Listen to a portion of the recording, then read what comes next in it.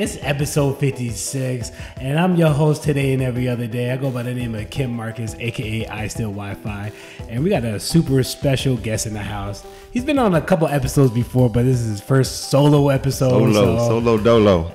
I feel like it's going to be a really good one. I'm excited. We got Kevin Allen in the house, man. How you feeling today? I'm feeling great, man. Happy to be here. Been looking forward to this opportunity for a while to kind of hop on here and chat it up with you, just two dudes, and just kind of, get some things out there to the world. So I'm looking forward to it, brother. Right. Kevin's really been doing his entrepreneurship right now, so that's why I kind of wanted you on the show. Yeah, word. But we're going to cover some of your background. We might talk about some things we already talked about. Cool. However, we'll probably just emphasize it a little bit more this time. Sure thing. But before we get started, I wanted to shout out my sister, Yolanda, who started a website. It's coming soon, though. It's podcastuniverse.co, and she's selling everything related to podcasts. So she's anything equipment related, merchandise. Oh, good stuff. She's gonna have on deck. So I made sure to remember to plug her, and she's right now getting the website up and running. So awesome.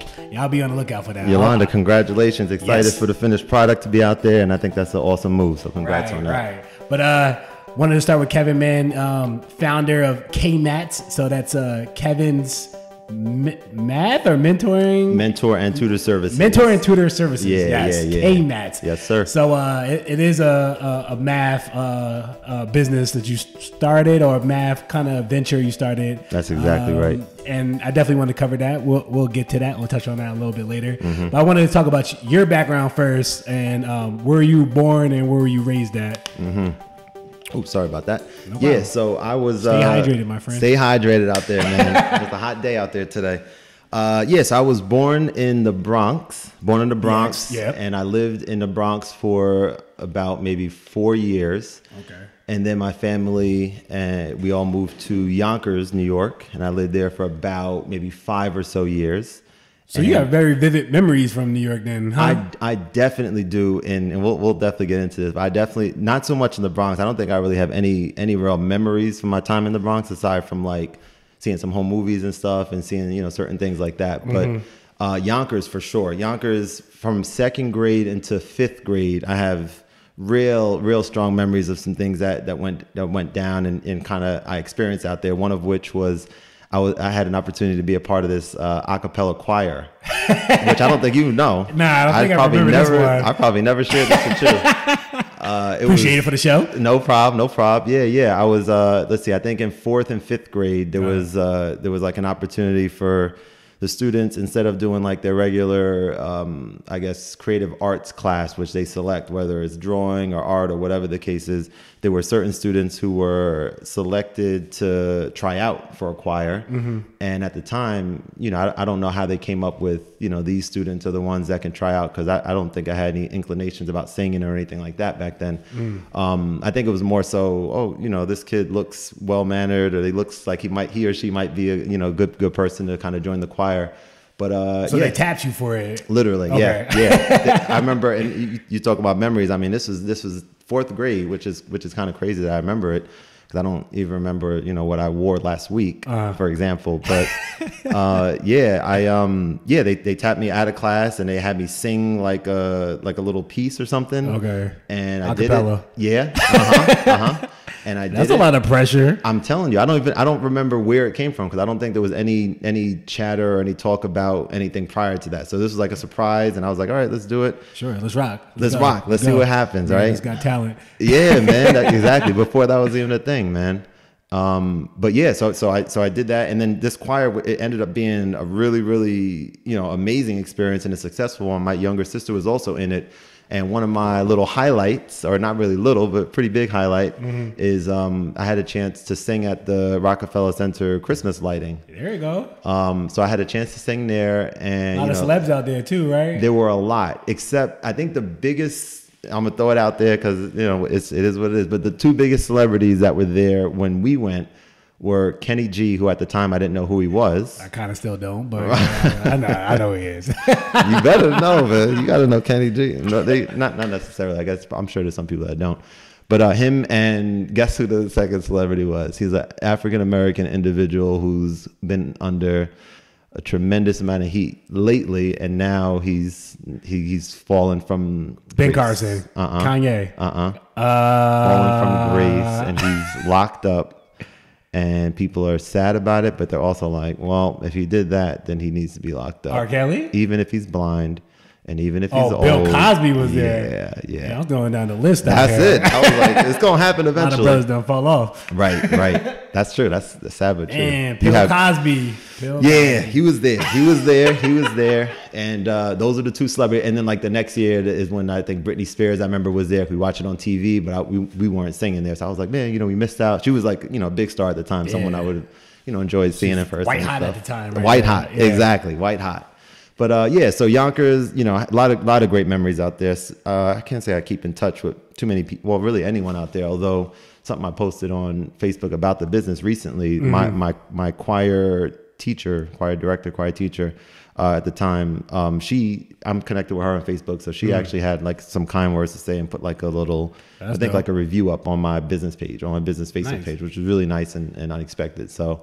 That was cool. Yeah, Yonkers was good. We moved out of New York. Had an opportunity. My parents did to get us to a place where they felt we were going to be able to achieve our goals and really be successful education wise. Yeah, talk about that transition though, like moving from the Yonkers to Jersey, right? It was a lot. Yeah. Piscataway? Yeah, there you go. Yeah, 99. So 20 years ago this month, pretty much, August. 99 to the 2000s. Okay. Ooh, right in that transition, man. That's it. From the 99 to taking off. Exactly, man. It was definitely a transition because it was a huge, it's totally different, type of perspective being in Yonkers. We used to live, in a corner, this corner house, apartment rather, renting. And my brother and I would be out there like playing football catch and stuff. And then you have like people, walking around the corner, these, guys or whatever. Hey, little man, let me get a toss. I'm like, I don't know what to do. I want to give it to you, but I also don't want to lose my football. They're gonna take that ball. Right. And so it's an official joint. Yeah, exactly. Oh, they would look at it like, okay, yeah. And we can't really do anything about it. We're not gonna go chase them or nothing like that, man. But we would just do. And I don't think anything's ever happened like that, which is, I guess, we got lucky with that. But the transition was. I think overall it was smooth. I don't think I recall anything that was real specific that was difficult. Exactly. Had to make some new friends. That's exactly right. Do you remember your first friend when you came to Piscataway? Ooh, yeah. My first friend in Piscataway was probably a guy named Iqbal. Shout out to Iqbal, who lives Shout out to Iqbal. I'm gonna send him this link later. I keep in touch with him. Iqbal lives in Delaware now, but yeah, he was probably my first. Yeah, he was my first really good friend out this way, and and then little by little you start coming into your own. This was when I was in sixth grade, middle school and stuff. So yeah.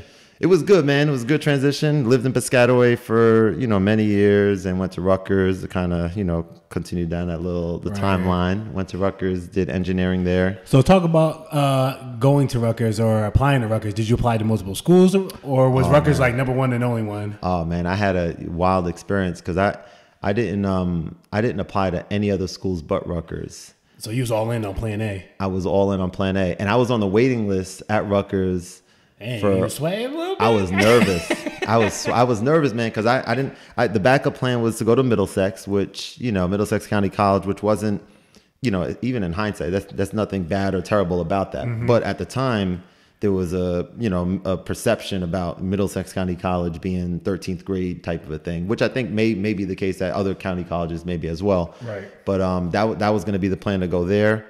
And try to transfer out after 2 years or something like that? Yeah, do the associates thing and then transfer out after 2 years. So why just apply to Rutgers though? Why not apply to other schools in Jersey or apply out of school, out of state? Sorry. No, that's a great question. I think that I didn't have, I guess the proper guidance. I didn't, shout out to my guidance counselor in high school. I didn't have the proper guidance. Right. Shout out to my guidance counselor. Nah, well, you know what? I didn't have like a relationship with her because my mother-in-law is a guidance counselor. Sure. Right. Jessica's mom is a shout out to, we're doing a lot of shout outs. Shout out to Mrs. Travis. So she's a guidance counselor and talking to her, into adulthood and stuff. Let's see here.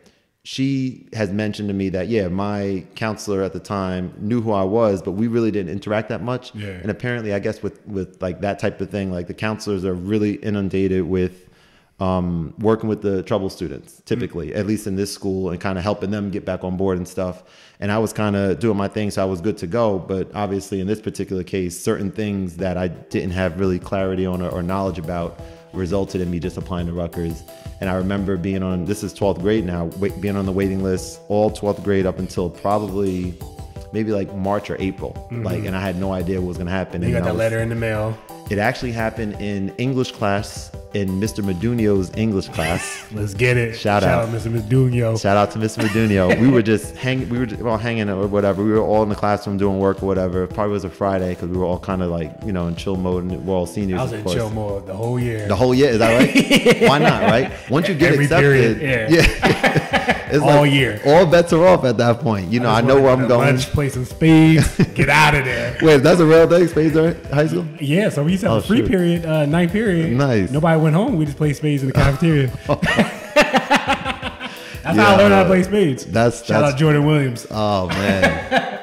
But such a fun game too, man. That's like it doesn't cost anything. And I was talking to my mom about this the other day. It's like there's few things that I think are more fun than playing spades with you know 3 other people, and everyone's on a similar level. I know, my bad, man. I got excited talking about spades because I want to like do like a meetup or like find some, you know, like-minded people, because I would love to play like once a week. And it's like I thought of this like maybe years ago and just never actually, you know, came to fruition. Yeah, never did. Maybe this is a reminder that I needed, because you in life you got to do, you know, the things that make you happy, and having an outlet, something that you enjoy to do, there's really no reason that you shouldn't do it. What were you thinking about doing? Having a spades tournament every week, or having people get together? Like a get together, not a poker night, but a spades night. Exactly, exactly. It's something, and even if it's, you know, every week it might be like a thing where it's difficult for schedules and everything. Yeah. But even so, some type of a time frame that works every other week or whatever, where that would be a ton of fun. I would love to do that. Yeah, people are intense about spades. That's why I'm playing. I know. It's wild. It's wild. I'll be forgetting stuff all crazy. I'll be zoning out. Right.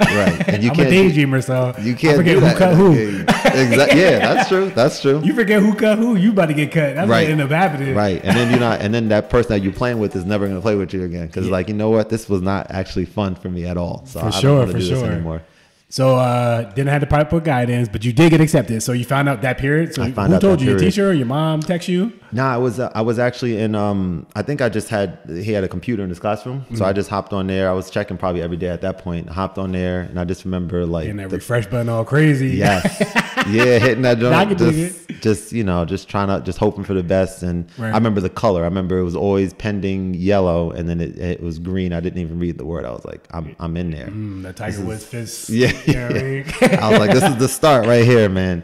And Rutgers, I mean, you know, Rutgers was awesome. Rutgers was an awesome experience. I didn't live on campus there. I was about to say you lived off campus, right? You still live home, right? Still live home. My parents live like 3 minutes behind like the Rutgers Stadium. Okay. So I opted at the time to not, you know, go the route of, you know, living on campus. It was just more practical to live at home. It was more practical. I don't know if it was more practical, or it was a financial decision you made, like, or a mixture of both. Yeah, at the time it was, I don't know, you know, why necessarily, but it wasn't even like a consideration that I made, like, oh, I want to live on campus for at least. It was like, no, it doesn't make, I guess I was maybe too old for my own good. I was like, mentally it didn't make sense for me too, and I was thinking about the future, and I was like, I didn't have that strong. A lot of money, yeah. I definitely saved a lot of money, but I have mentioned that I, you know, in hindsight, 2020, I would have done at least one semester just to get that experience.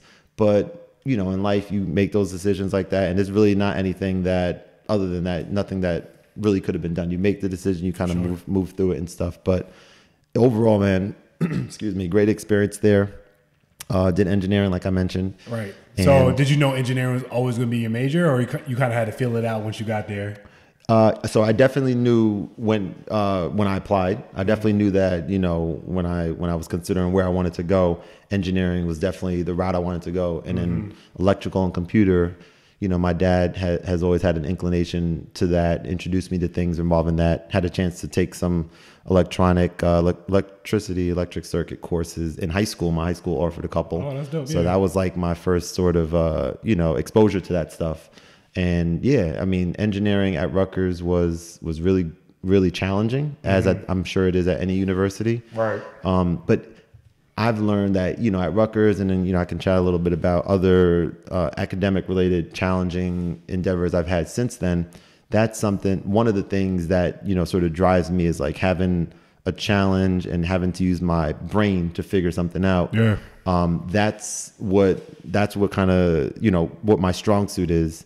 And then, being able to, what I'm kind of learning as an adult, being able to know that, hey, everything can't be solved analytically, especially interpersonal things. Yeah. Relationships. Yes. Yeah. Yeah. Exactly. It's not all logical. Sometimes it's emotion, all these other things things go into it. Yeah. Ooh, you said it, brother. You said it. Okay. And so you was at Rutgers. You was part of the minority. Was it engineering? Organization? Yeah. Over there, right? Sure. So talk about getting involved in that and why'd you get involved in that? Yeah. Minority Engineering Educational Task, MEET, a chapter. Yeah, MEET was a chapter of NSBE, New Jersey Society for Black Engineers, NJSBE.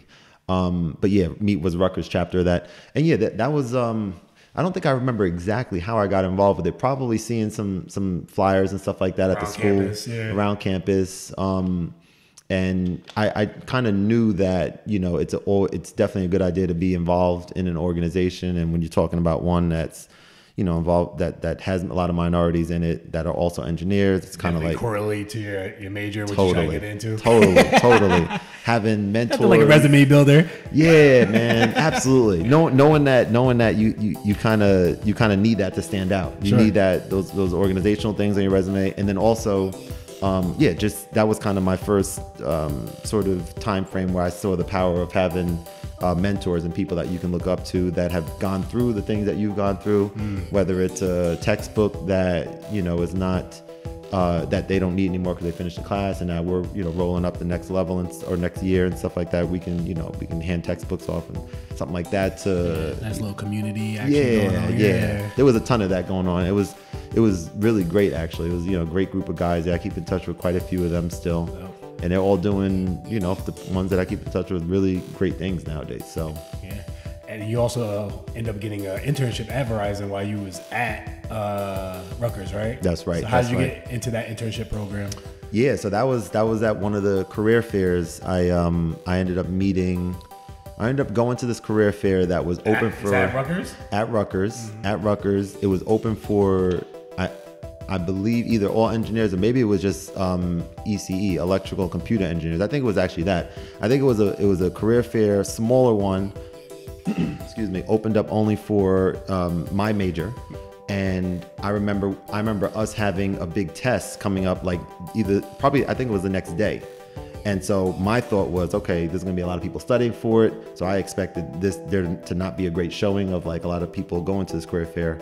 But I knew that at the time, I don't know how I had this sort of perspective, but I was just like, I'm going to definitely go there, even if it's not for the whole time. I'm going to try to find a balance, make sure I'm there, and then obviously put some time in studying. Of course.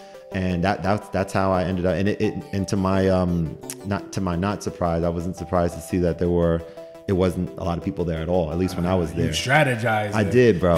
I did. It was kind of playing chess. It was playing checkers. That's right. These guys trying to get like a 96 on that digital logic design test, and I'm over here like I'm gonna get like a 70 on it, but I'm also gonna kind of increase my isn't that the ultimate goal? That forward thinking, man. Yeah, that's it, bro. That's it. So you spent actually 4 years? You graduated from Rutgers, right? Mm-hmm. And then you end up getting a full-time job at Rutgers. Verizon. Was it directly afterwards, or did you have that like offer ready by the time you graduated? Yeah. So the way it actually worked, it was kind of interesting. I was interning at like maybe 2 or 3 different positions at Verizon. One after another, from freshman to sophomore summer all the way till senior year. And then senior year, I was interning.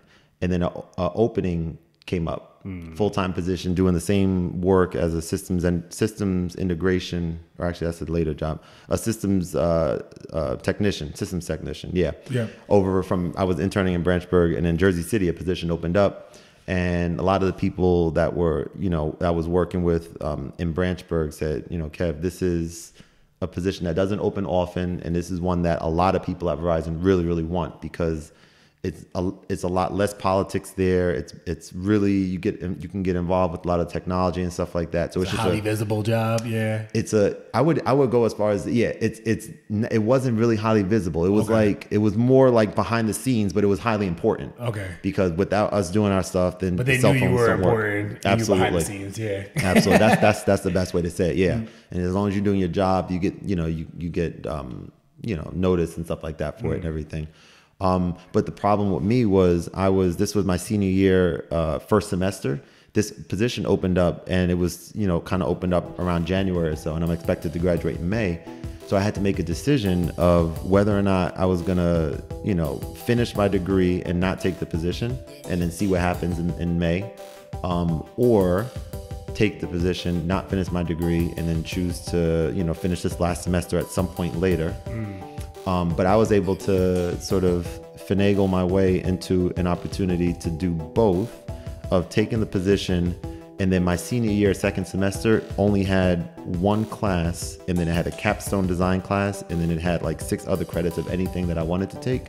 And I was able to leverage those 6 credits as like a co-op, and get credit for, a 6 credit thing while I'm working full time at Verizon, and I only have to take one class in person and then sort of schedule my own thing for the capstone design. So you were still a student. You had a job in January before you graduated. That's right. Smooth look, man. It was, man, yeah. And you can't pay before you leave, bro. And the craziest thing, and I can smile and laugh about this now, because it was like at the time I was like, this is awesome to begin with. Yeah.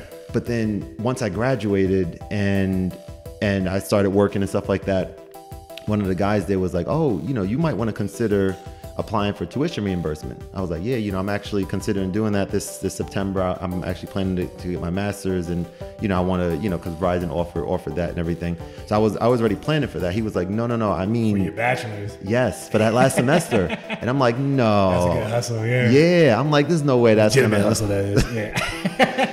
I was like, there's no way this is gonna work. That doesn't seem to make sense, that Verizon will be willing to pay me give me a check for some money that I absolutely was not expecting. It's also crazy they give you a job before you even graduated. I know, right? I know. There was you might as well shoot your shot. Yeah, why not, right? Yeah.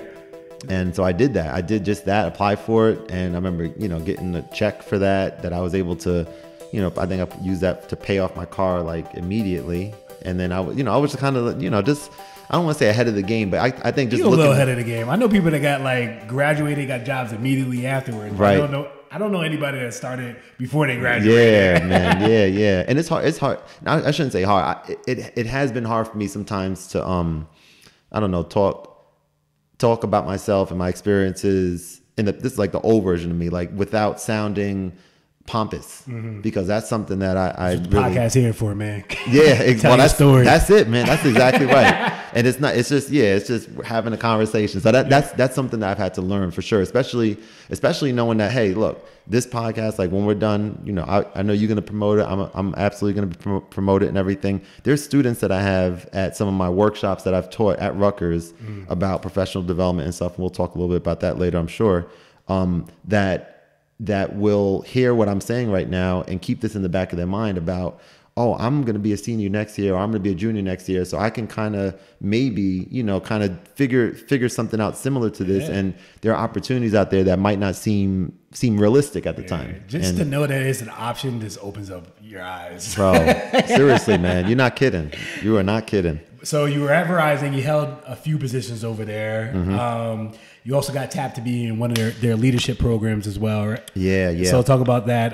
How'd you feel about that experience itself? Because it had to be a big deal for you at the time, getting tapped for that. It was awesome. It was my fourth, I think, position in the company was a systems integration engineer. And it was my favorite position, and it was also my one that I performed the best in.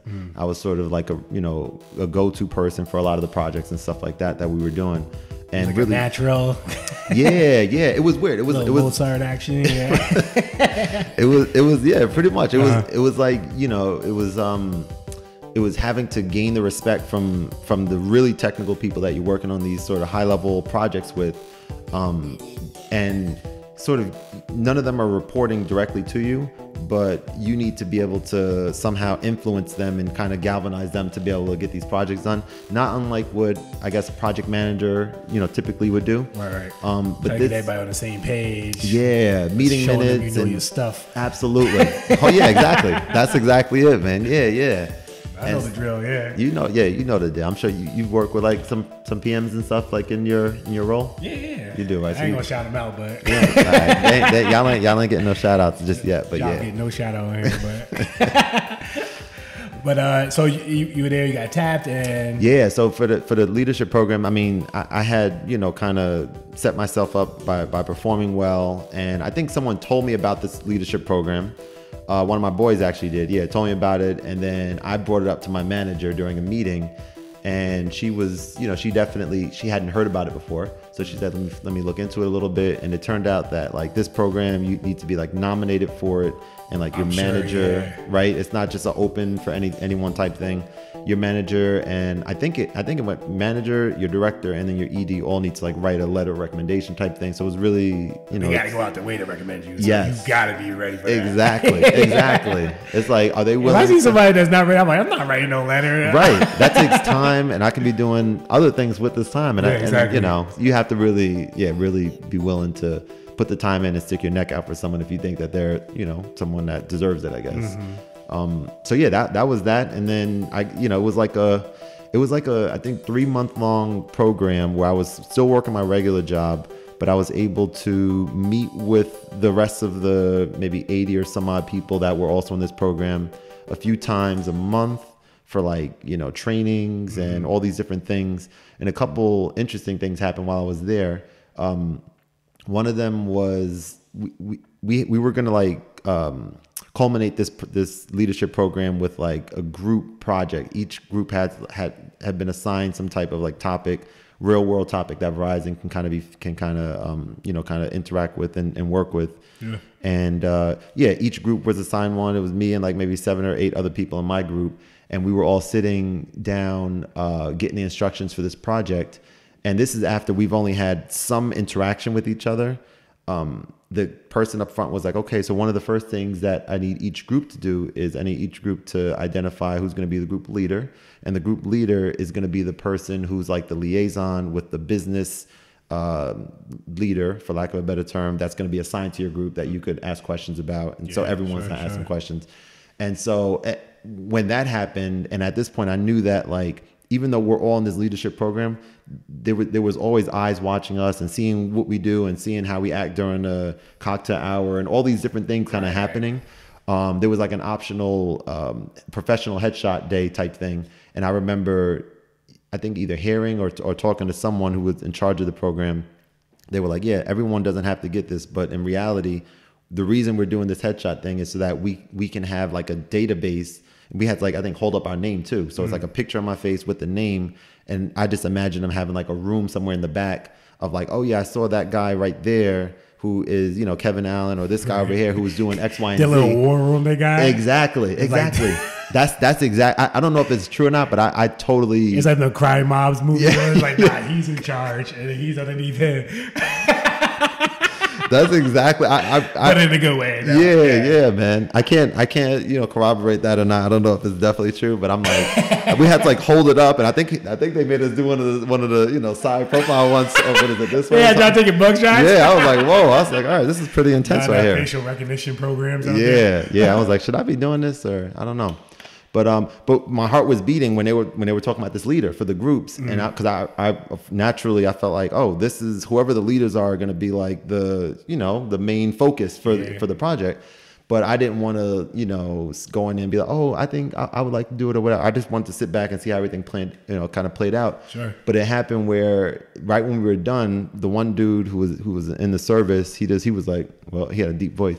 He's like, well, I don't know, but I'm just going to nominate. I think Kevin should be the, and again, at this point we had only talked a few times or whatever. Yeah. And then a few other guys. Yeah. I think that would be good. And I was like, that made me feel great, as you could imagine. I'm like, whatever I did in this small subset of time gave them some type of confidence. Creaming the crap out there. Exactly. So like, this guy will lead us to the promised land. So I want to nominate him. And I was just like, I was like, oh yeah, I don't remember what I said, but I probably was mad happy. But I was also like, yeah, okay, I'll be down to, you know, just kind of keeping it cool, I guess, and stuff. But yeah, that was how that culminated. Had to be a cool feeling though, right? It was amazing, bro. Yeah. That was like, you know, there's been like little pockets of time where feedback that I get from people, you know, whether it's candid or from someone directly or indirectly or whatever, kind of helped me understand how I'm perceived, just in general. And I think that's something very important. Like when you're just in general, like if you respect someone or if you really look up to someone or whatever the case is, it's a really good thing to let them know. And then conversely, especially with, I guess, friends and stuff like that, but conversely, if there's, I don't know, anything ever to talk about with regards to a relationship, whatever the case may be, I just think important to be open and direct with people, because that stuff really can help people out in the long run. Honest and candid, yep. That's key, man. So I try to be, man, but it's all good. It's all gravy, right? Exactly. So you did go through some trials and tribulations over at Verizon. Now, Verizon did have a strike going at one point, right? Yeah, and then you was being overloaded with additional work. So talk about that time, because weren't you hanging up on those poles as well at one point? I was, bro, man. That was not saying like hanging, but you was up on. I was climbing the poles. We had a strike thing going on, and the timing of it couldn't have been worse for me, because I was planning for me and Jess were planning for our wedding at the time, and I ended up, you know, getting. Because I don't know if everyone was involved with it who volunteered. I had volunteered years prior, and actually the strike never happened. My name was still on the list for the next round, and at the time I wasn't in the mugshot. Yeah, I was like, "Come on, man!" You're like, this guy's ready. Yeah. I think he's ready for it. 3 years later, he's more stronger. He can climb these poles and everything. Yeah, that must have been in the fine print. Exactly. There's a strike, you gonna be in there. Yeah, I had no idea. And at the time too, my dad, you know, he still does. He works for Port Authority, so he's in a union. And when I originally kind of okayed it, I talked to him about it, and it was an interesting thing, because he kind of on the other side of that. Yes. On the other side, and he's on this side doing his work, so he had, you know, his opinions on it and stuff. He of course understood, you know, my perspective of the career and everything like that, but it was something that I wasn't really, aware at the time of how it looks and stuff like that, right? But I did what I had to do. I went down to Virginia, I think, for training for a week, and then that was fun. I remember the food being amazing down there. Down in Virginia? Breakfast, yeah, I think Never it was been, but DC or Virginia. Maybe one of the two. DMV area, one of them 3 states. Just lump them all together. Exactly. It's all this. Shout out to DMV. Yeah, shout out to DMV down there, right? But yeah, so did the training, and then we did some pole climbing training down there, along with the actual the technology training, all that kind of stuff. And the pole climbing down there, it's like, you know, it's bright and sunny day, and it's like the pole is like, it's like sturdy and everything like that, so we can kind of figure it out. Always when you practice it, right? Bro, man, and it was so weird, because like we were told, like, when we got back, we were gonna be teamed with a seasoned person to kind of sit with them for a few days or whatever. But it was just complete, like, the most hectic thing you can imagine, because the seasoned people were the ones that were on strike. So there was no one that was seasoned there except for the people that had started a week earlier. So I'm out there with the dude that started a week earlier. Week seasoning. Exactly. I was like, does this guy count as being seasoned? I don't know if that's. They're trying to keep y'all calm down there. Right. That's what it was. That's exactly right. And I remember, you know, vividly, like, when I was out with this dude, and I remember this was the first time seeing a live action, someone climbing one of the poles. And we have all this equipment that, you know, basically allows us to be able to climb the pole, and if we let go of our hands, we're still attached, because it's like these little beams on the poles and stuff. Right. We have this like harness thing or whatever.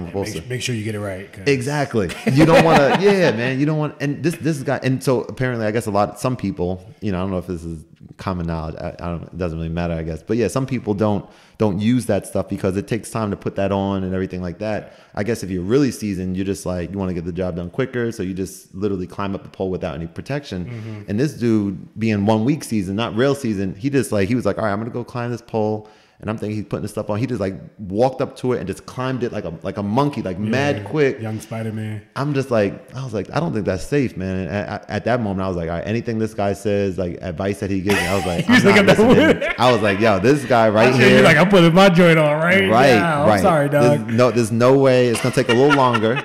It's gonna take a bit long. But you know, one of the I guess real awesome things about that, or I should say two, about that experience, it lasted about maybe I think 2 or 3 months or something. I was working like maybe 80 hours a week. You got overtime or pay was really good, so I was able to, you know, bank some money for the wedding that we were planning for and stuff. But the two things were, I had the company vehicle, and so I had freedom to kind of just go on the tablet and look at these different jobs, like go to Bridgewater or go out here to Bedminster or go to Somerset and go to this Chinese restaurant or go to this customer's house who's getting a new files installation. And it was like having the freedom to just driving around, listening to some music in the car or whatever throughout the day, and then interacting with the customer and seeing, you know, one customer who's really sad about their service not working or something, and being able to help them with that and seeing them excited. These were two things, like one, having the freedom of not like sitting in front of the computer type thing all day. And then that customer satisfaction experience. Exactly, man. That really kind of made me feel during that time. I was like, all right, this is what I'm here for. Something that's interacting with people as a forefront of whatever it is that I'm doing. Right. So I think that definitely put things into motion about, you know, kind of set me up for what I expected to happen next. And then I'll let you continue. Yeah, I got some more. Real quick. Do you have Verizon at your house right now? Files? We are just having files installed in the community. So once it's there, I'm absolutely going to switch over from Comcast over to them. So you're going to be your own customer support? Exactly. I'll be able to handle it all and everything. But specifically, the reason I'm doing it is because their signal speed is just so much better than what Comcast can offer, and for a better price. So I'm just like, I gotta believe you on that. So I'm glad we got it. Yeah. Now it's not even, because I play, you know, Smash Brothers and stuff. So I need that low latency when I play online. I can't be having Andrew Kim and McNaughton and Brian, all those guys, Roger a little bit. The high speeds. They know what I'm talking about. If I'm missing anyone out there, Smash Brothers crew, I apologize. And then, so also, I guess Verizon started during this down period. They started having layoffs, right? They did. So you end up getting laid off from the job. So talk about, did you hear about the layoffs happening before you got laid off, or how did it happen? Was it like waves of layoffs? It was. We definitely heard that. The rumors to start with, we heard that, okay, sometime in the fall of, this would have been 2018. It was 2018? What are we in now? No, 2017. I'm sorry. We're in 2019 now. Fall of 2017. My bad. It's all a blur. Now. No doubt. We do instant fact checkers. Yeah. There you go. Thanks for calling me out in a productive way, because that would have derailed the whole story. Because, you know, something else happened in 2018. I would have had to backtrack, and it just would have been really bad. But yeah, 2017, like earlier in the year, there were rumors about, okay, sometime in the fall, there's going to be massive layoffs. Mm-hmm. And then as the weeks and months went on, it was like, okay, not sometime in the fall, but specifically, it was a day in November. It was the week before Thanksgiving, one of the days there. Ah, man, yeah, I do remember that. Yeah. Right before. And so, and then even as we're getting closer, it's like, oh, okay, so, you know, rumors are, oh yeah, every single conference room in the Baskin Ridge office is booked on that day. So there's gonna be a lot of people that are losing jobs and stuff. And I remember at the time, I was working in my position right after the previous one I was mentioning. I had gotten promoted after that leadership program to main headquarters. So I was working there for a while, for a little less than a year at that point. And I was kind of like not in love with what I was doing. And but I also wasn't ready. I wasn't going to be like, you know, okay with getting laid off if my name was on the list. But I also knew that what I was doing was trivial, and wasn't satisfying for you. Wasn't satisfying. I would say was trivial and wasn't really I wasn't producing that, like, anything significant for the company like I was previously, where it was very, very important. Yeah. So I was like, Verizon's not going to skip a beat if this, not if I leave, but if this role is no longer here. Right. It's not even going to be anything at all that's. So you acknowledged that early, right? I did. Okay. I did. So when I walked in the office that day, I remember walking past my boss at the time, and he had a suit on, and he never wears suits. So I was like, this guy's about to lay some people off today. It's about to go down today. So I'm red like, flags on deck, huh? yo, man, I saw this. I was like, yo, life hack. Anybody out there? If all your conference rooms are booked, your boss got a suit on, something's happening. That's it, man. You know something's about to go on. This is not normal. This is not a normal day. Pay attention to those signs out there. Absolutely, man. So yeah, I went, got my breakfast. I remember I had like a green smoothie and some oatmeal, some egg white cups. You remember really what happened that day? I do. Vividly. I do. And then I'm sitting there, and then I got an email, a meeting invite for, it was like 9:15 at the time. The meeting invite was for 9:30 to 9:45. And I've told the story many times to some, other people and stuff, but essentially no words in the text of the email, no words in there. And in the word in the subject, it didn't even say the word meeting. It just said MTG, and it was for 15 minutes. I was like, okay. So my heart sank at that moment. I was like, man, this is like the end of my time at Verizon is about to end unceremoniously. And I'm about. So I remember calling Jess, and I think I may have texted her first. Okay. Before, and I called her after the meeting. But I texted her. And then went to the meeting. I was like, I'm still gonna. I just heated my oatmeal up, so I'm still gonna I brought the food into the meeting. As well, yeah. I was like, I don't. At that point. right. So I was eating there, but I was, respectful. I respected the guy and stuff. So he was visibly, he was like uncomfortable as anyone. This is your direct manager. My direct manager. Okay. Yeah. He kind of was uncomfortable with the idea of having to, deliver this news, just like I'm sure everyone was. Yeah. But he, shared the news with me, gave me the paper, and basically said, you have until the end of the year, and if you're able to find a job at Verizon, it's still in the company before the end of the year, then you can stay. Otherwise, you're out. Your position has been eliminated. Positions has been eliminated. Okay. Yeah, they got rid of mine, and our whole department got rocked really badly, actually. So that's how that went. Called Jess, and first thing she said, how are you doing? And I was just like, I think I'm all right. It's kind of the initial shock of it kind of subsided. Mm-hmm. I got into a conference room and just kind of got my mind together and stuff. A lot of people were going home that day when they got the news and stuff. And I was, just looking up the different resources and all that kind of stuff.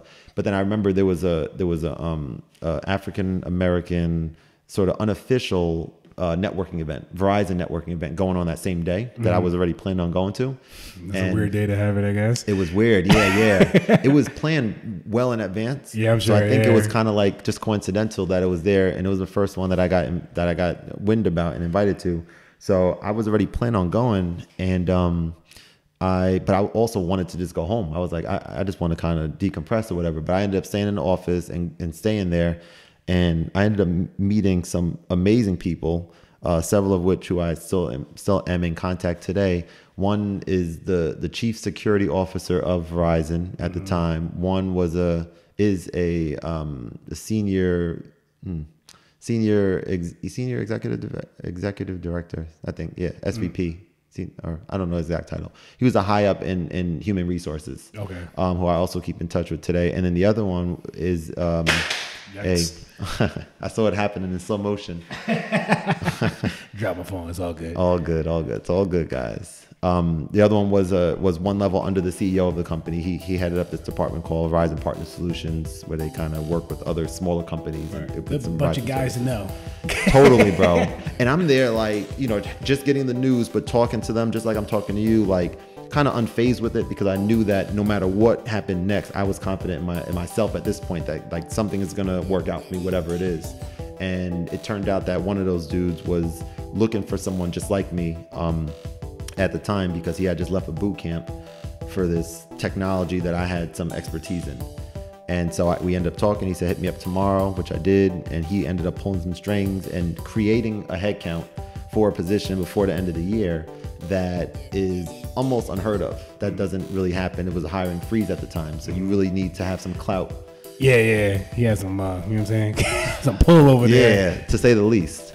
So that's how that went down. I kind of forgot the original question. I kind of got lost in the story. Now I was talking about the whole layoff process, and Yes. I wanted to know what your conversation with Jess was like. Like, how were you feeling? Yeah. Like, everything that was going through your brain at the time. Like, Yeah. It was. did you feel betrayed at all from like Verizon? That like all the work that you had put in, or not really, or just a job? At that time, I didn't, because it was like me doing this job for a while, and I was, I'm always reminded, having my MBA and stuff, and knowing like what companies, what their goals are, right? Mm-hmm. Increasing stakeholder value. And I'm like, all right, what I'm doing here is not increasing stakeholder value. Yeah. Therefore, this position doesn't make sense to be here right now, nor does other ones that I kind of see just from what I understand that they do and stuff.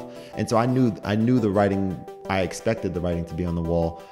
So I can't say that I felt betrayed. I think what kind of helped me out a little bit was just knowing that I had a little inkling of wanting to make a drastic change anyway at the time.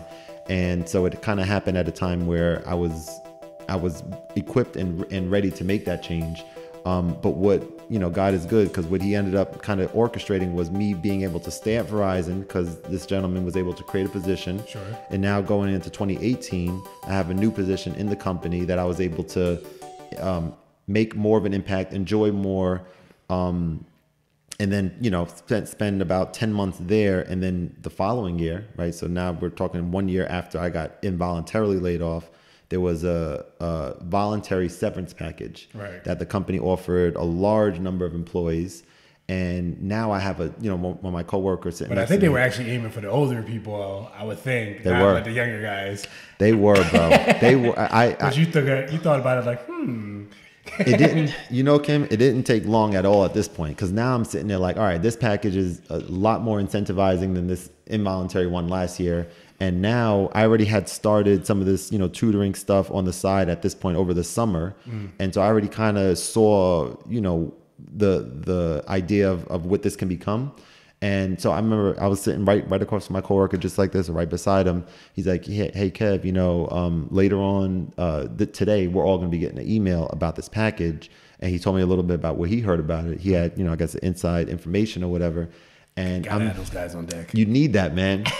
Literally, when he told me that, I just felt like, just something lifted off my shoulders. Because at this point, I was working at a job that, paid me tremendously well, had a ton of flexibility. My boss had a great relationship with him. He worked from the Virginia office, so I only saw him a handful of times. And it wasn't stressful, because I knew what I was doing at the position, but it was not satisfying at all. And it's weird, because you have these 3 check marks next to your job, but you're just not satisfied. It's like, oh, go find some satisfaction outside of work, because you have flexibility, so you can do X, Y, and Z and stuff without having to be overwhelmed. And I certainly thought about that, but for me at that time, it was like a conviction. It was like, I guess I felt I shouldn't say bad about doing something, or I guess I felt really, really strongly about finding a way to make my passion something that I can monetize. Right. And at that time, I didn't know exactly what that meant. I had some ideas, but I knew that if I had this sum of money coming from the company and some time off to be able to put into it, then I had a strong belief that I'd be able to capitalize on it. Right. So you was looking for your passion. You're looking for something more fulfilling in your life at the time. So tell me this: you had a great job. A lot of flexibility. You were involuntarily laid off. Now you choose to voluntarily take the severance package. What was that conversation like with your wife? Because that had to be kind of an intense conversation with Jess, as far as like, hey, I'm gonna take this leap of faith and take this package. Yeah. Kind of start doing my own thing. Yeah, man. No specifics, obviously, but yeah, no, I got you. No, it's a great question. There was me and Jess have, I guess, a relationship where I kind of expected her to react to it the way that she actually did, which is to say, we talk all the time, of course, just like, husband and wives, will. She was very aware about what's been going on in my mind for years at this point. So she knew it wasn't a surprise that I've reached the point where it makes sense to actually make this change. So she's, I would imagine, has been mentally preparing for when the time is right to make the change as well. So the conversation, it was organic. It was normal. It wasn't anything at all, knowing my wife really well, it wasn't anything that I expected to be a difficult conversation to have. Like, I'm sure it would be in other relationships, depending on the circumstance, right? If you have children, or if you have other things, or if you're, if your significant other honestly doesn't believe in you, right? Like, oh, you're leaving this. That's the truth, right? So I think when it comes to, I can see somebody coming home right now, like, no, motherfucker, you're not quitting that job. That's not happening. That is not happening at all. You're actually going to be staying there for a few more years. And you're going to retire there when you're 62, and then we're going to go to Florida. Great. No, but I think that y'all had that conversation. Yeah, you were totally. able to talk to each other, and everything ended up being cool. Y'all worked through it, and then you took the package. Now talk about the good stuff now. Like, how did you find your passion, and like, what did you do after you figured out math was your thing, and then your professional development towards that? Yeah, definitely. So I guess this whole thing kind of started maybe 2 jobs ago or 3 jobs ago from the position we're talking about now. I was working in Bedminster, and I was doing a job at Verizon. I was testing phones and making sure they're safe for the network and stuff like that. And that became very repetitive over time. I'm sure. And it was like, all right, this is kind of dumb. Right? I don't know what I'm doing here right now. This is not really, exciting. I did a lot more intense studies at school that I could apply to, what I'm doing and stuff. More brain power. Yeah, definitely. But it was paying the bills. It was a good job at the time and stuff. But that's, I guess, when I started thinking about these different things, about me being a really, I won't say overly, but just a really compassionate person, someone who cares about other people, for as long as I can remember now. That's what drives me, is helping other people and seeing them happy, seeing other people happy, and me having something to do with it. Whether it's, like today, for example, just having a conversation. I was with my mom, taking her to treatment. And, there's people there that are in all different levels of, emotional sort of situations going on. Sure. But, just me being there and just talking. There was a lady I was talking to who's a teacher for 40 years, and she's, going Kevin will talk to any and everybody. Man, it was, I wish there was a camera. It was a camera there, because it was just a real great conversation, and almost got a little weird, because she was sitting there. She was like, yeah, she was with her husband. Her husband wants to go sit on the other side. She's like, I want to talk to this young man a little bit more. She was like, she said, you're very pleasant, and I don't like many people, but I like you. I was like, well, thank you. I was like, well, I appreciate that. The compliment right there. That was, I was like, you don't like many people, so I'm one of the rare people you like. Something I did must have, given you some. I'm sure she lived quite a long time too. So. Yeah, exactly. Teacher for 40 years. And I'm like, you must have come across. Right. And she's a teacher. So all the students she's come across and her parents and stuff. That probably has something to do with her attitude too. I'm sure. She's desensitized. She's seen the worst. But yeah, just those types of things, man. And she walked by as they were leaving, and I'm on the phone doing some work, I think, at the time.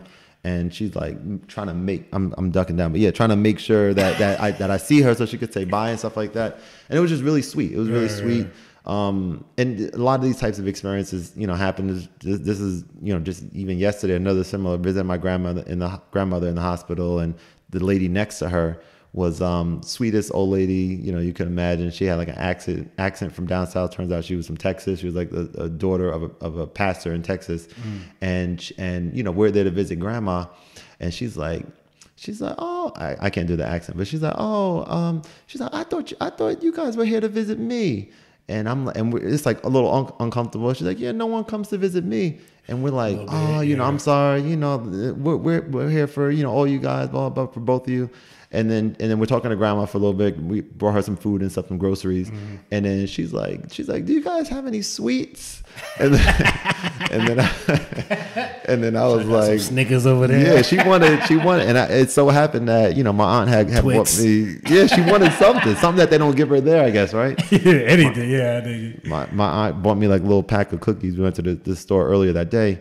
And they were like, oh, Kevin, what about those cookies? Yeah, I was like, oh, absolutely. I kind of wanted them all, but I was like, all right, I'll hook her up real quick. Okay. So I gave her one, and she's like, these are so. She was like so appreciative, and she was like, her personality. I haven't met anyone like that before. It was like a character on TV or something like that, right? It was just so funny. But yeah, just that type of thing, man. That type of thing. You want to see people happy. You want to contribute to that happiness. Contribute to the happiness, and being myself and doing it, not being fake or something like that, right?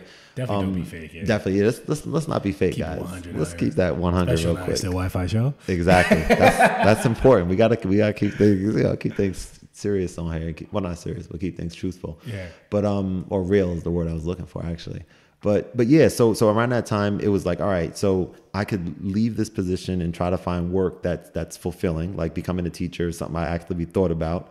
But I ended up not doing that because I was like, I worked hard to get to where I was at the company at the time, and it's gonna be a pay cut and all these different things. So I was like, let me start volunteering. So I joined Big Brothers Big Sisters and started kind of getting involved with these, different organizations that are about helping people. Yeah. So that's kind of how it all started, and then little by little, kind of honing in on exactly what element of helping people is something that I can see myself doing and I really enjoy doing. Well, I love math, and people need help with math, and a lot of people hate math and don't understand math, and students are. It's a necessary evil out there, though. I can't agree. I don't even necessarily call it evil, right? I just love it, man. I just love. When did you fall in love with it? Back just elementary, just growing up, you just love math.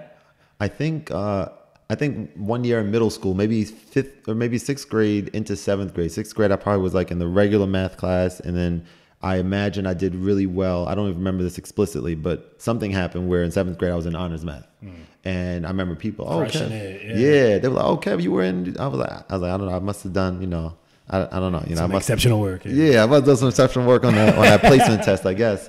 And then from there, I guess is where it kind of started. I kind of came into my own on the subject, and that's part of the reason why going into engineering and stuff, just problem solving and being able to get things together in that subject. So you like math? This is it. This is how I'm gonna help people. Yeah. The year later, after I started thinking about that, I started kind of brainstorming of how to merge the two, and the tutoring thing came up as a sort of obvious choice of something to kind of explore a little further. And my sister-in-law is a teacher, and my first student that I worked with was a student that she had been tutoring in English at the time. Her name is Natalie, and I worked with her on math, and she was my very first student at the library that I started. And then little by little made some connections. There was like another teacher that tutored at the same library who kind of, she was not looking, but I guess listening to me, kind of seeing how I conduct myself and stuff. So I actually need to hit her up. I haven't talked to her in a while.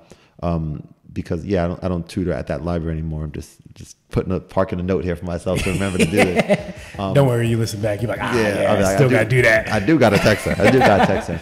But yeah, so she's handed me some clients. She's a teacher herself, so she has a lot of students. That's cool. Yeah, it really worked out, and then just kind of, I guess, snowballed a little bit, right? You got word of mouth kind of going on, and me being this all pro bono, right? You're just helping kids for. Actually, no. So at this time, I was charging, but I didn't know what to charge. I was like, talking to my sister-in-law about what she charged the young lady. And I was like, okay, that works. I'm just trying to get some experience. So it was literally that. And then same with the teacher at the library. It was like, hey, what do you charge your clients, or what do you think? Kind of getting advice from them, because I didn't know what that space was like. What do you think is fair? Yeah, what's gonna exactly what's gonna work for both of us here, right? And so that was that. So that kind of started the first year, and then as things start moving in the direction and kind of honing in on certain things, just started getting, basically took the let's say 10 months or so now since leaving Verizon. So the severance package, my tenure with the company ended this past December. So I had from January till now to do a lot of different things, like get experience. I substitute taught at Rutgers Prep to get some experience there. Built the website. Was it a specific math topic, or like what part of math? At Rutgers Prep? Yeah. So actually, it was more of a getting myself into the classroom type of a thing. It was like, I'm able to substitute in anything STEM related is what I communicated to them. So they kind of had me in, at first they were like, they had me in different math classes. Throwing you in there. Yeah, here's the worksheets. And it was kind of just disseminating work. It wasn't really teaching stuff, but if they had questions, I was excited to be able to work through problems with them and stuff. But then things kind of went off the rails a little bit. They were like, I was like, okay, so what am I subbing today? I shouldn't say went off the rails, but I guess I was willing to just be there, whatever they needed help with.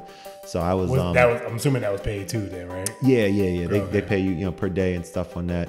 But I was like, I'd sub for like a photography class and like an art class another day. So just different things, which I was fine with. I was like, this is cool. I'm just different. Yeah. I was like, I got my, I'm good. I can interact with the students. And that kind of helped me realize that, it helped me, realize for sure and kind of make certain that being around students and working with them is in this type of capacity is something I can see myself doing as well, rather than only the one-on-one that I was doing at the time. It was touching your soul at the time. Yeah, totally, still bro. is, I guess. It absolutely still is, man. I look forward to like last year when it snowed certain days, as a child, you're like, oh, snow day, I get to miss school. But like when it snowed, and I know I had like 2 students that day, I'm like, man, like not even for the money, but I was like kind of sad that I was looking forward to working with them. Right. And these types of little things that happen for me are kind of. They might have been playing Fortnite though. It's quite possible. It's quite possible, man. It's a popular game. What can I say? So you got your joy. You realized math was it. So you started your business, KMATS, Kevin's Mentoring Tutoring Services. Got it right this time. Yeah, I got it right. Good job. So talk about the genesis of that. How did you come up with the name, the logo, the branding, the marketing? Yeah. So I was fortunate enough to have a mentor of mine, David O is his name. He's an entrepreneur himself. He's a graphic designer. Used to work for Johnson & Johnson. And, left there. And now he does graphic design work for big companies, for small businesses, for nonprofits. And he also teaches like a graphic design related class at Rutgers, like as an adjunct. So how old is this guy? Like 40, 50, 60? He's probably in his 40s. Okay. Yep. I think he's in his 40s. Real cool. I'll introduce you guys. I mean, I was actually going to mention him when you were talking about the logo and stuff for you, because he's incredible at what he does. So yeah, go check him out. I'll talk to him. Yeah. Inkroots.com. Inkroots.com is his website. So I'll throw that out there. So I had some conversation with him on the phone just leading up, and he was I met with him for dinner one time at Delta's in New Brunswick. Shout out to Delta's. Yeah. And at the end of this conversation, he let me know that he's really excited about what I'm doing, and he wants to put me into his pro bono work that he sometimes does for nonprofits, even though my company is not a nonprofit. And I was, understandably extremely excited about that, right? Sure, I'll take all that. Right, absolutely. I think I might have started tearing up a little bit because I was like, when them thug tears come down. Thug tear. It was just one. It was one thug. Back up. Right. I was just like, wow, this is pretty incredible. Especially for somebody so experienced in that field, exactly. To help you out. Not just I shouldn't say just, but not someone starting out, someone who has had years and is established. Mm-hmm. So that was huge. So yeah, he ended up helping me out. He designed the different logos for me with some different sort of not justifications, but reasonings or explanations of what the logos meant. All of them were awesome, but I ended up selecting. I kind of fell in love with my logo. You guys can check it at the website. My website is kevintutoring.com. That I'll probably say a few more times before the end of the session. Just keep plugging that. But yeah, so it's a logo that has a K in it. It has an M in it. It has like an X for multiplication and angles, and it's very simple though. It has all those things kind of intertwined, which it's nice. Thank you, man. Yeah, kind of fell in love with it right away. So we tweaked that a little bit, and then he helped me make my first flyer, the Seriously Math Can Make Sense and I Can Help. And that like tagline, I was like, this is actually, before it has something different. Before it says, seriously, math doesn't have to suck. I can help. And it's a little intense. That's a little intense. I was like, well, I'm trying to market this. A little Listerine flavor for you. So I spent, calm it down the scope. Let's take it one notch lower.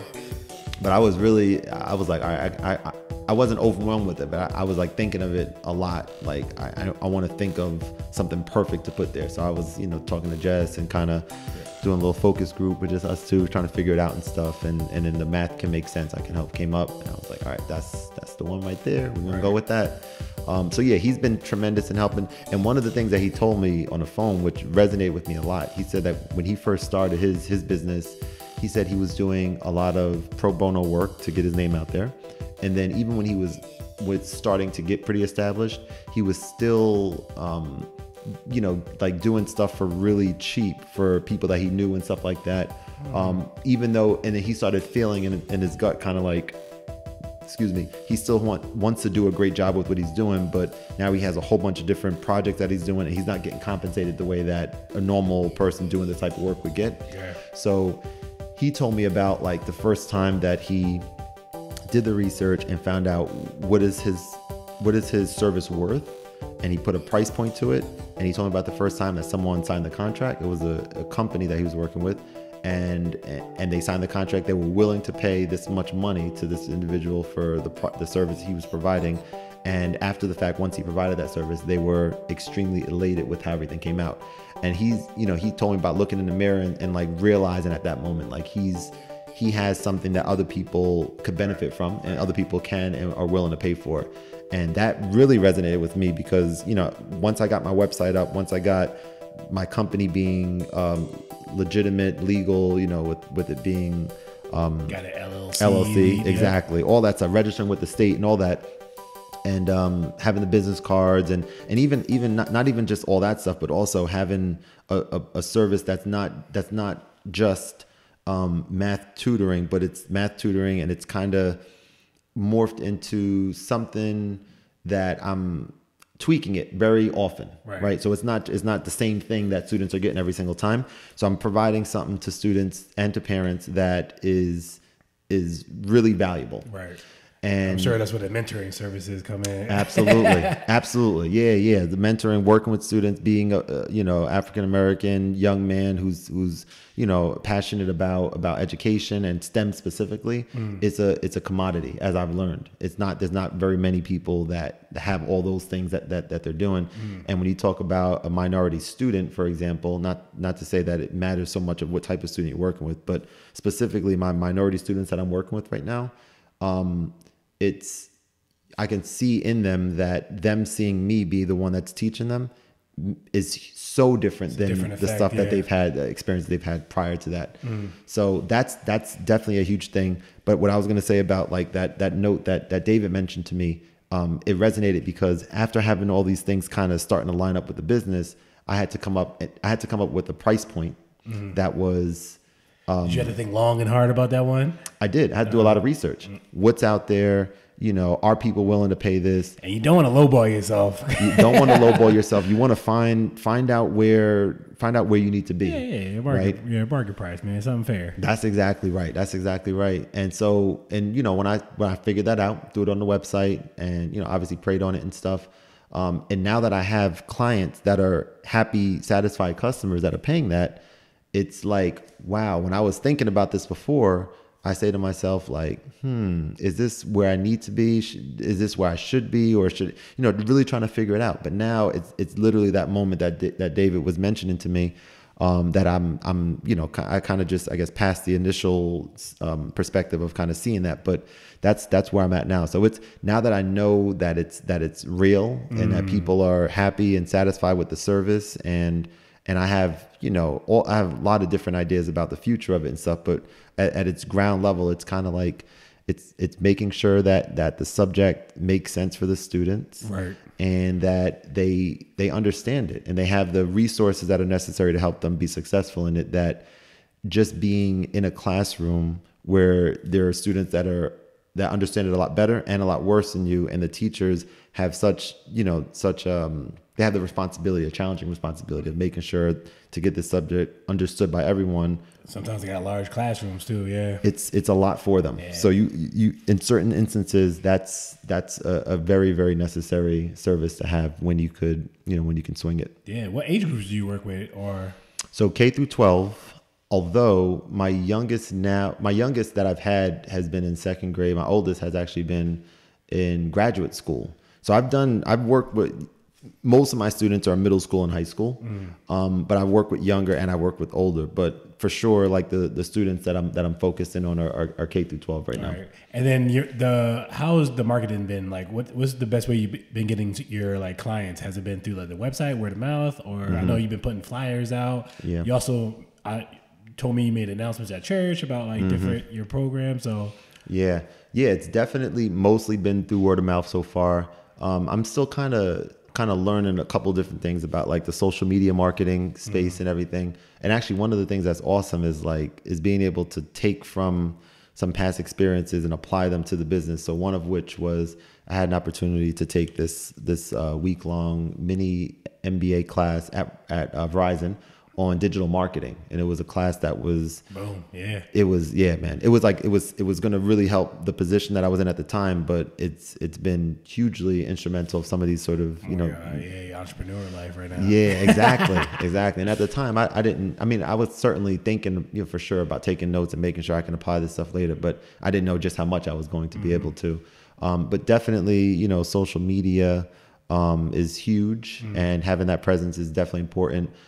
I think right now the word of mouth is the biggest. So it's been like, if you do a good job with your service, and if you enjoy what you're doing, and the students are successful as a result, if the students are getting better grades and understanding what they're doing more, then the parents are going to be inclined to share that story with their parent friends. KMATS, yeah. Gotta get them a little t-shirts too. That is absolutely coming. I mean, I guess the two main things are like, logos on like pencils and water bottles and book bags and t-shirts. All that stuff is, now that the logo and stuff is done and the website is there. Yeah, that stuff, that's absolutely going to be happening for sure. You'll be you and Tiff first people. Plug it all crazy on the show. You already know, man. Absolutely. So talk about, you're still doing pro bono work right now a little bit, right? And then you're also doing the, charging clients and stuff like that. So where else do you feel like KMATS, or I guess, is there another field you want to go in that's kind of parallel to KMATS, or are you trying to take that to the next level? Yeah. So with the pro bono work, actually, I do a workshop weekly at my church from 5:30 to 7 every Wednesday at Travelers Fellowship Community Church. And it's open for 3rd grade through 12th grade students. Right. And it's I'm sure you got a lot of clients over there. Yeah, it's been a little bit lower over the summer, because the summer has been, I guess, challenging to get camp. Yep. Yeah, to get students in and stuff. But it's I think a great resource for people to be able to drop their kids off and just come and build their strength in the subject that a lot of people struggle with. So we have that open not just for the church members, but also for just anyone who's in that age bracket. And it's just a great place for me personally. I really love, standing up on the board, writing up some problems and working with the students and interacting with them. And the little sort of mini workshop setting versus the one-on-one is kind of giving me a taste of, how to apply certain tactics, when you're dealing with one student or when you're dealing with a small group and stuff. So that's going really well. But I will say, when we talk about passion, one of my other passions I've had an opportunity to really capitalize on in these 10 months has been the keys, man. Yeah, I knew it was coming. Bro, man. I'm waiting on it. Talk about getting the piano though. You had picked it up before, right? Yeah. And now you're kind of back on it. You were taking some lessons. Right. Now I saw videos on social media. Yeah. And that's the thing. Jess even knows, like, the video I just posted was best part, just with like a good guitar sound on the piano that I played. Sure. But yeah, there's a lot more advanced stuff that I've been working on that I just, I'm excited to start sharing now that I've kind of got it set up where, I got like a sort of makeshift groundwork here. Yeah. The mount, and I found even a way, something as simple as, I think on some old videos, I used my phone and it was like, taken from the microphone on here. But on this is USB-C, not to get all technical for y'all, my bad. But this is USB-C and my digital. I know. I think this is USB-C. I brought my glasses out so I can look. USB-C, and so I can plug my keyboard right into this and record the stuff, and then the sound goes straight here. So the sound quality is much better, and that's an awesome thing there. But yeah, man, I was able to play by ear when I was younger, when I was like in 6th grade, and my parents signed me up for piano lessons to learn how to read music. And that went really well. Had like one, not concert, what is it called? Recital. And I asked if I could take the summer off, and then never joined back up. But music for me has been something that has just always been not just about, I love listening to music, of course, just like most of us do, but also like hearing something and just it transporting me, and just it's something that I get really excited about. Whether it's, listening to this chord progression or this melody or whatever the case is. So I've always wanted to get back into it.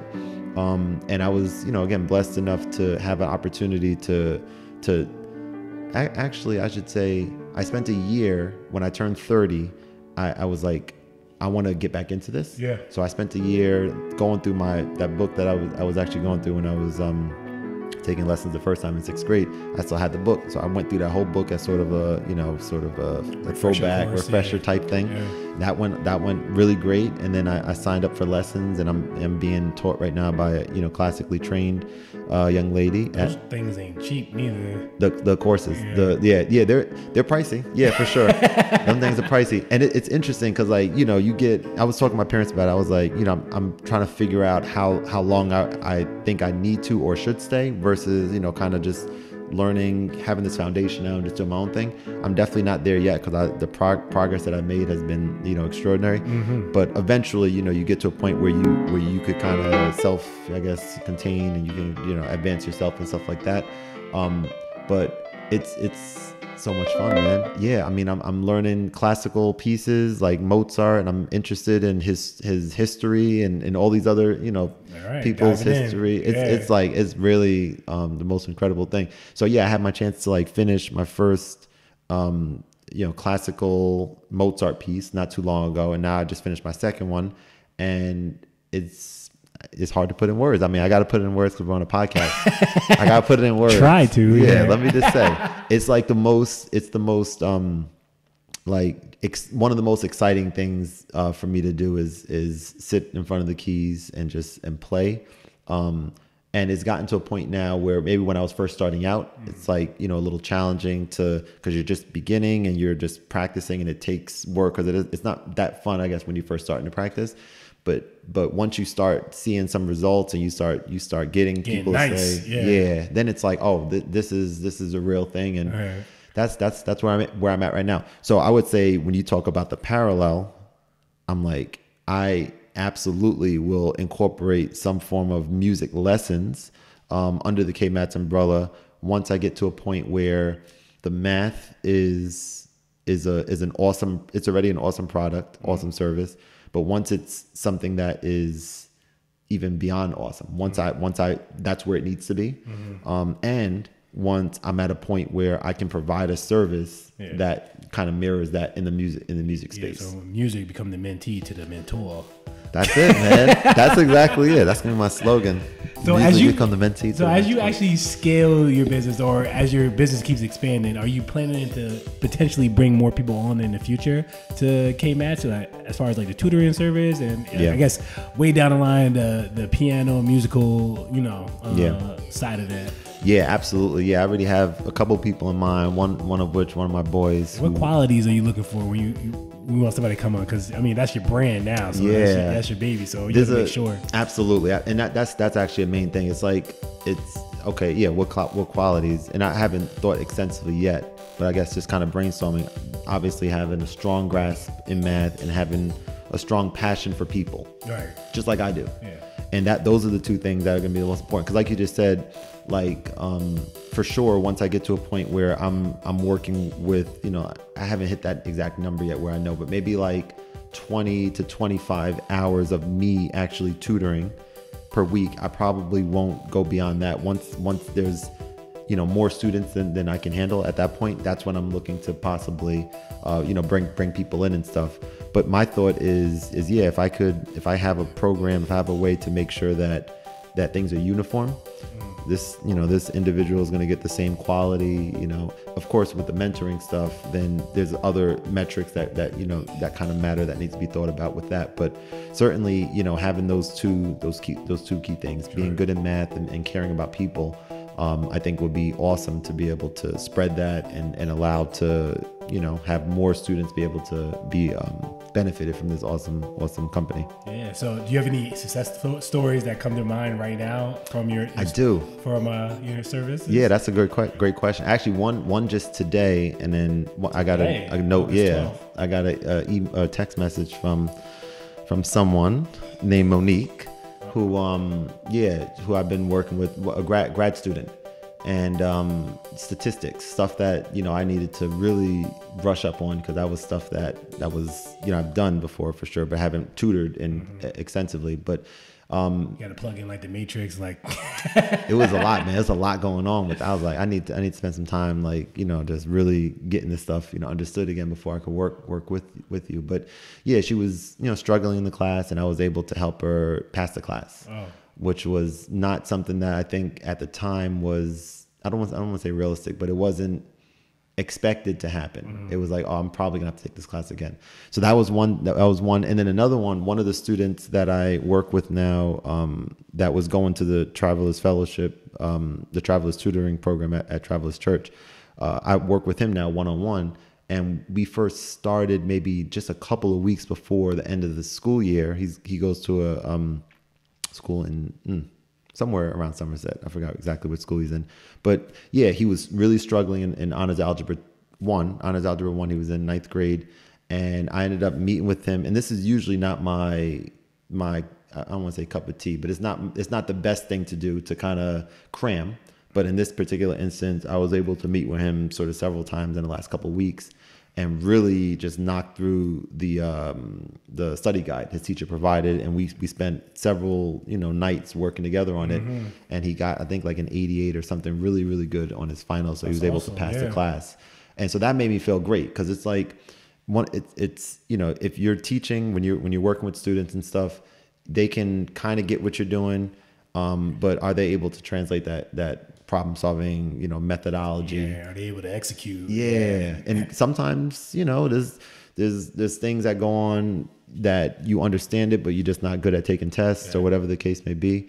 And those are things that I love talking about too. Strategies, not just about understanding the material, but also how to take a test, right? You got 3 or 4 pages on here. Are you going to just be like, all right, I'm just going sequentially, just going start to end? Are you opening the test up? Are you looking at everything? And you're like, all right, I'm doing this back page first, because this is like easy. So that's a good reason, or a good point to bring up. Like, what's your strategy when you meet like a new student? Like, how do you introduce yourself? Like, is that all part of like your service, like, or part of the logic that you think about before you see a new client? Like, you're just like, hey, I want to make sure they feel comfortable, they're ready to go, and they're like really engaged in this. Yeah, totally. I have a relatively new thing that I've kind of started over the summer, which is, right, I do a lot, like most of my tutoring on the iPad, and then, either they're solving problems on there, or maybe they have a notebook or something. But on my iPad now, I have like a maybe 3-page sort of questionnaire, but not so much of like a boring, oh, we got to answer these. It's more of like, I forget all the questions out on it, but some of them are, what was your favorite vacation? Kind of icebreaker type stuff, right? Obviously their name, and then favorite subject, and maybe least favorite subject in school, favorite vacation, just some general questions like that. And then usually the parents are there, so we talk about what are their goals, because what I've learned too is that some parents, have really really strong feelings about not just their student doing well, but them excelling, like even beyond excelling. I'm working with some students that are in that, and then some students who struggle with Algebra 1, just couldn't grasp it and need to take it again next semester. So their parents are just, let's get my son or daughter, let's build that foundation. Let's make things happen. And so I'm working with right now currently, students on both ends of the spectrum. And for me, it's so much fun, because this stuff is kind of just like, it's like you said, building the foundation, building their confidence, because if you fail a class, like you may not be confident in yourself at that point. So kind of incorporating some of the mentorship things in there. Whereas this student, you see them solve a problem a way that you didn't think to solve it, because they're so bright. And it's like, all right, well, I need to spend some time during this week. Yeah. Well, no, I need to. They think you want to brush up on your own stuff. Like, yeah, okay, I see what you're doing. I need to spend some time. Yeah, that absolutely could be part of it. But I was gonna say I need to spend time preparing. Young Anakin Skywalker. Like the force is strong with you. Exactly. Youngin. Yeah. Now you also do like you did some lectures as well, man. I did want to talk about that a little bit. Yeah. So you went through a program called Toastmasters, and can you talk a little bit about Toastmasters and also some of these lectures that you did? Because you did one at Rutgers, right? That's right. Yeah. And I was gonna say, just for the record, that previous thing was spending time on, not to be all politically correct, but spending time on like preparing challenging work that's not just like, oh, we're going to review your homework so that you can get 100 or 90 something on this. But it's like, it's going beyond that to make sure that their goals are met, right? That kind of thing. I had to get that out there real quick. Oh, my bad. No, it's all good. You got it out there, man. Got it out real quick. Yeah, it's out there. But so about Toastmasters. I mean, public speaking is something that I want to get really good at. I love the idea of being able to communicate effectively, to kind of keep people interested in what it is that you're saying, and be articulate, be clear what you're saying, have interesting and informative things to be able to share and stuff. And, like TED Talks and these types of things, I love watching those videos. And even when I had times at Verizon to see some of the presenters talk and how they pace back and forth, or maybe just stand there. But they, all different techniques and stuff like that. So Toastmasters helps with that. It gives you an opportunity. I haven't been there in a while actually, but when I was going, it gives you an opportunity to just be in front of a group of people and just talk about, anything. One of the table topics, I think the first one I went to was about you go up and you pull this, a paper out of a hat, and it has the name of an animal on it. And you have to, they give you like maybe 5 seconds or so, and you just start talking. You have to like act as if you are that animal and just talk about a day in the life of that animal, which might sound simple. Like if I gave you an animal, if I was like, okay, parrot, and then you got 5 seconds, and then you just talking to me as a parrot about how your life goes. I'm not gonna put you on the spot. That was mine, was a parrot. And I was just like, oh man, I was like, wake up. I don't remember what I said. Wake up, and I'm in a cage, but I'm a bird. I should be able to fly around, but it got me locked in this cage or something. It didn't sound that smooth. I probably was stuttering, and it wasn't smooth like that. But it's cool because helpful, develop that skill, talking and spontaneously, and just kind of getting things across and stuff. So part of the thing I did at Rutgers was a professional development workshop, and that came about from the first time that I got laid off. Well, the only time I got involuntarily laid off. At that time, I was looking to actually, that Saturday after I got the news, I had agreed to represent Verizon at a NSBE recruiting conference. And which was weird because I was getting laid off and I was recruiting new college students coming in. I was like, recruiting after you get laid off. Right. Interesting situation. It was very sticky. It turned out that, and actually when I told, kind of hit, it was actually a fun weekend because I hit it off with like the HR people that were there. They were like-minded and stuff, and we were all just chatting. And then like later on that night, I think I was, by the way, I was like, I don't know if you guys know, but I'm actually laid off. I'm not going to be working here anymore. And they were just so like... I'm actually employed after this date. Right. They were just surprised, and, they were, it was a funny kind of interaction. But yeah, so at that NSBE event, I had met with someone who was a part of the MEET program, who is now, actually, congrats to Brother Mike Brown. He just graduated with his not PhD, what is it called? EdD, educational doctorate degree. So he's a dean at Rutgers now. At the time he was, he's great dude. But yeah, I was talking to him about what I was, thinking about doing next and stuff. And he ended up connecting me with the person who is part of the EOF program at Rutgers, Educational Opportunity Fund, I think it stands for. And yeah, I was able to put together a workshop. This was pro bono, did it 2 years.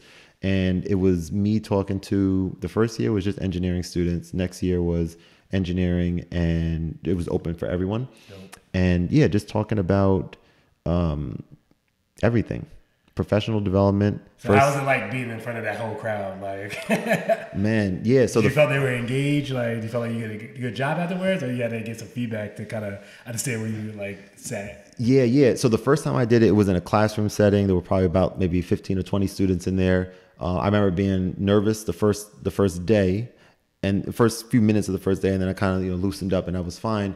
But then the next week, I spent a lot more time on the material because there was a couple like little hiccups and stuff the first time.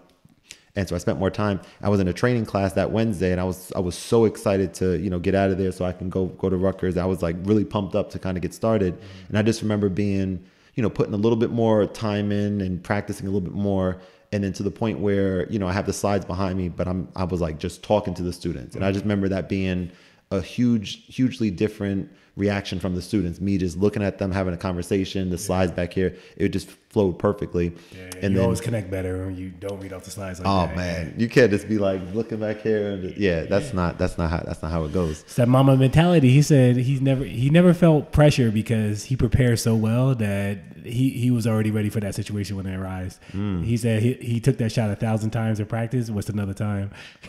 See, I like that, man. That's rare right there. Yeah, if you put the work in and if you have confidence in yourself, then there's no reason why you should feel pressure, I guess, right? Yeah, or I nervous. like that. So a little Kobe action for y'all. Just throw that out there real quick. So that was something you want to kind of continue going forth as far as doing more public speaking like that. Yeah, totally. TED Talk in the future. Absolutely, yeah. Any opportunity to be in front, and actually to share with you too. The second time that I did the workshop, it was in an auditorium, and it was like I just remember walking in there, and it's like a stage, and you got the big screen, and you got I was just like, wow, this is really, really awesome. I was like really pumped up, really excited for that, and a lot of students came, and they were energized, just from the introductions, and I had each student. There wasn't so many where it was going to take forever to do introductions, so I had them, introduce themselves and favorite activity and this and that. So you got some students, it was just so cool. Like you got some students that are like, oh yeah, my favorite activity is, I like playing video games. I'm like, oh, I play games too. I was like, what do you play? He's like, well, we play Smash Brothers. And that's like the main game that I play now. I'm like, oh, who you use? It was just like, and that kind of get a gamer tag after this. Right. Let me get that gamer, or actually in this case, let me get that friend code, that 16-digit friend code. Nintendo, y'all got to update that. That's wild that we got to do 16 digits or whatever it is. But and then you got people, oh yeah, I like watching Netflix. I'm like, oh, what's your favorite show? And I'm watching the show called The Office. Well, they didn't say it that way, but I'm watching The Office, and that's my favorite show of all time, personally. So I'm like, oh wow, I'm really excited, genuinely excited. So I think that kind of resonated with the students and stuff to set the stage. The ice was broken. It was shattered. Shattered. The ice was shattered. So that's one of the things we would continue going. So I did want to thank you for coming out for the podcast, man. Of course, man. Did a very good job, man. I think I learned a lot about the services you provide, KMATS, the future of KMATS, your passion, your story. So I want you to go ahead and plug your business real quick. The website. Should I look in camera one or should I look? Go ahead, man. Oh, okay. Yeah, no, but the website is Kevin Tutoring, www.kevintutoring.com. So you guys can check that out. K through 12? Yeah, K through 12 tutoring. I really loved the way it came out. I had an opportunity to create it myself, have a vision for it, and again, blessed to be able to spend time learning about how to design a website and then being able to put it together. And I have plans for eventually. Actually, I want to do like a sort of blog post type thing on the website to be able to have some of the students that were in these workshops and some of my current students just be sort of uplifted and informed about different things that are going on and different tips and stuff. Like, for example, I think I was sharing with my mom one of the videos of me during the presentation, something that I never posted because I actually recorded all of them like on my phone or whatever. And I think I only posted a couple things. But my mom is like, she's like, Kevin, this is so important. I think one of them was something about getting to know your professors. I think was one of the key things. I had a story about that, and I'm gonna, it'll take time to chop it up and be able to post it and stuff. But things like that, to be able to put some tidbits and stuff to kind of inspire students and educate them and everything like that. And just excited to be here. First of all, I know it's been a while. I know we've tried to get our schedules aligned for a little while. Yep, man. But we made it happen finally. King, I'll figure it out eventually. Absolutely. Everybody who was out there that I've been texting, coming for you. As you should, bro. But I do want to thank you for coming out, Kevin, man. Very insightful today, man. Hopefully people listen to this episode and they will. I'm gonna come to the website. I'm gonna post it. I'm gonna have some. I'm gonna have this. Is gonna be. Well, it's great to know there's like a tutoring service out there, man. Yeah. Especially with a young black dude, man, doing his thing. So appreciate that. Thank man. you for coming out, man. Any last words for the people out there? No, just happy to be here. I was, really excited. Yeah, happy early birthday. I'll drop this on your birthday. It's Thursday, right? Oh, that would be dope, actually. Yeah, man. Ooh, I like that plan right there, bro. It's all about forward momentum. I don't know why my voice got high just now. But no, that's a dope plan. Yeah. But yeah, nothing else, man. Just happy to be here, excited, looking forward to the future of the business, and I'm hopeful. And one more thing I want to share, that I'm gonna be teaching middle school. I don't think a lot of people maybe know this or not, but yeah, I'll be teaching middle school math. I landed a position at Princeton Charter School, which I'm excited about, which I'm really looking forward to. 2 weeks from today is my first day, at the school. So that's going to be, I think, incredible for me to be able to, have some real life experience doing that thing. And then we'll see how that can kind of help shape the business, brand, make it stronger. The experience, man. Yeah, man. Yeah. So we're going to wrap it up right there, man. Tiff's telling me there's a bug upstairs that I need to kill. So it's been the IStealWiFi Show. Episode 56. We out. 1. Later, man.